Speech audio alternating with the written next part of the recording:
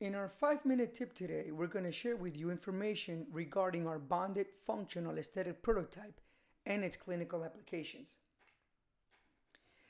As you can see in this before and after image, I think it speaks volumes and on its own the reasoning and why would I use a bonded functional aesthetic prototype. And as you can see, the results are not only immediate, but they are dramatic. And think about this. This is only an intermediate type of restoration, but it's bonded to the patient's teeth. So now the patient not only can assess right there with you your treatment plan or the idea that you have on how to improve her smile, but now she can take it home, function with it, and give you even more information in a couple of weeks when she comes back to your office. Or the patient can share her smile with relatives, with her family members, and come back 15 days later and give you some feedback on where some improvements are maybe needed, or if she's completely happy with this type of with the final result and just ready to start treatment. Another reason why you would be able to use the prototype is for permanent restorations, like cases like the one that I'm showing you right now, where you can see excessive wear, a lot of tertiary dentin, some remaining enamel, which is always good for bonding, and a patient that has very limited financial resources to go ahead with some other type of options that you may provide or that that may exist for patients like this. But keep in mind that this particular patient has a maxillary complete denture, so the occlusal forces against these restorations are going to be minimal compared to natural dentition. And for this particular case, instead of us using flowable composite like in the case before, in this particular case we use regular microhybrid composite to restore each tooth. The most important aspect of this is that all these teeth were restored in one single appointment, in literally one increment at all teeth at the same time.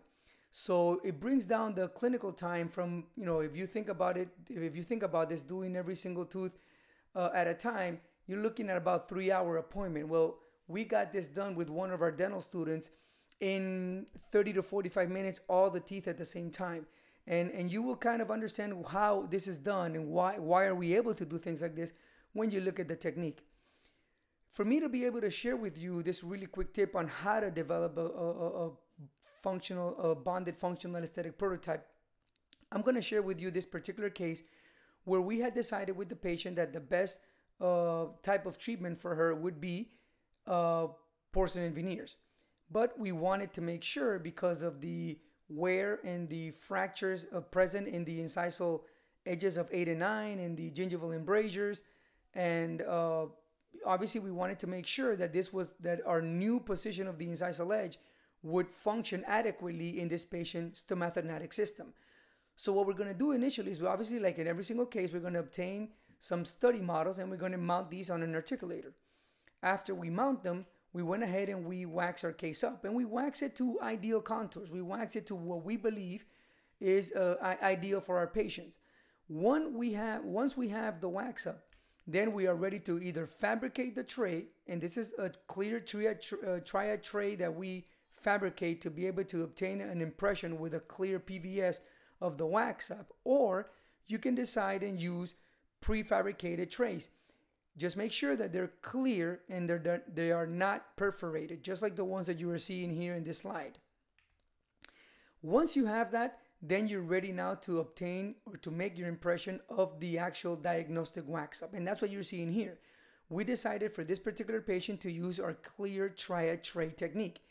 And with that clear triad tray, we made an impression of our wax up using a clear PVS.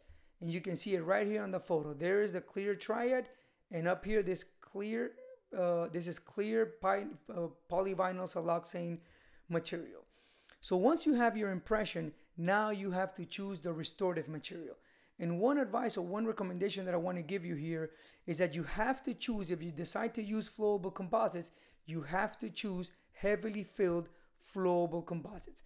Today, we even have injectable composites in the market, which are microhybrid composites that are heavily filled and that can be used not only for class 2s or class 1s on posterior teeth as permanent restorations, but they can be used as well to fabricate a bonded functional aesthetic prototype.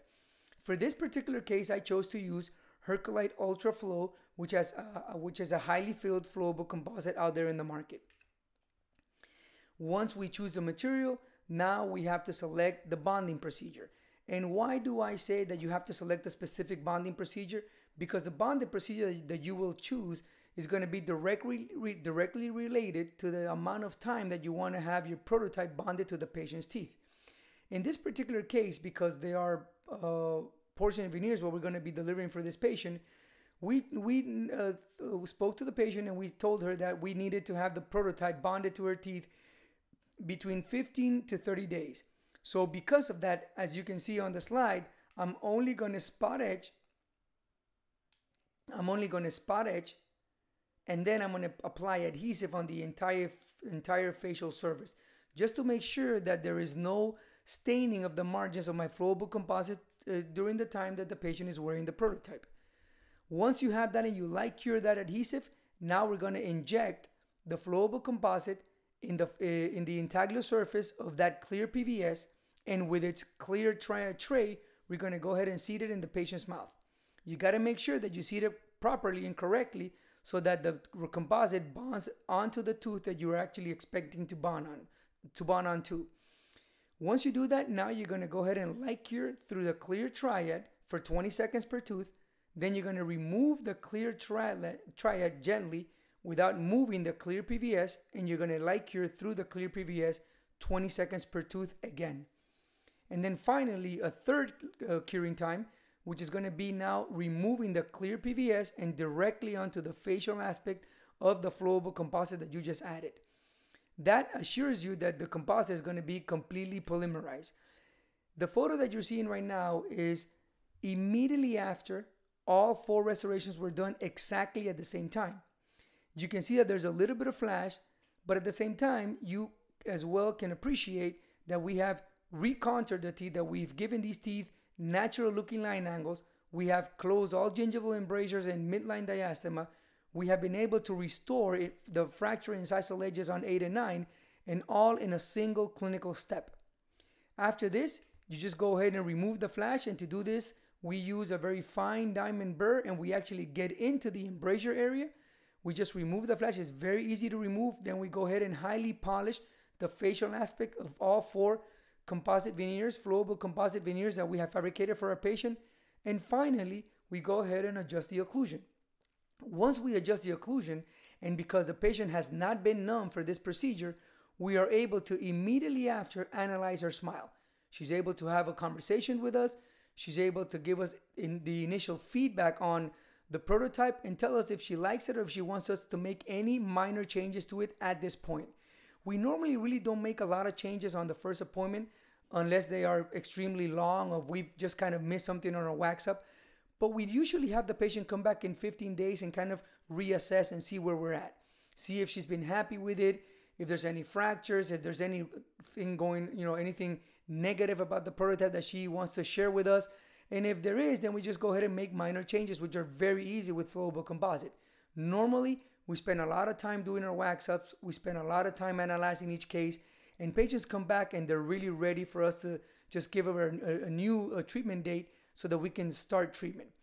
Now, one final aspect that I want to share with you about the prototype, one final important clinical aspect that I want to share with you about the prototype is that at the end of the day, once I'm ready to start treatment, I use them literally as my preparation guides.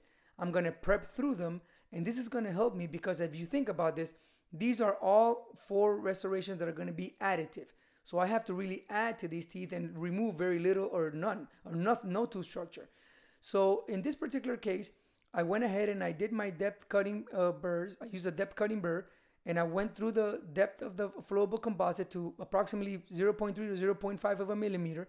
And then I removed the prototype and I look at the remaining tooth structure. How much of it did I really touch with the diamond burr when I was doing my depth cutting guides?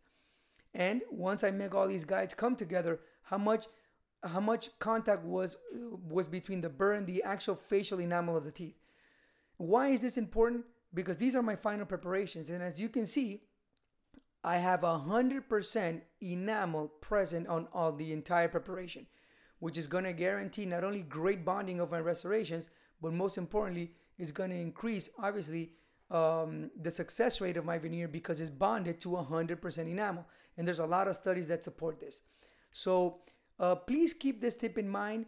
I think that you are going to be able to use it very regularly and in your practice, and it's going to really help you get the answers to so many questions that we normally have when we treatment plan aesthetic cases. And don't forget to follow us in our YouTube channel, Romero Dental Seminars, and find some other tips that may be maybe interesting for you and for your staff, and will help you improve in some clinical aspects with your patients. Thank you very much.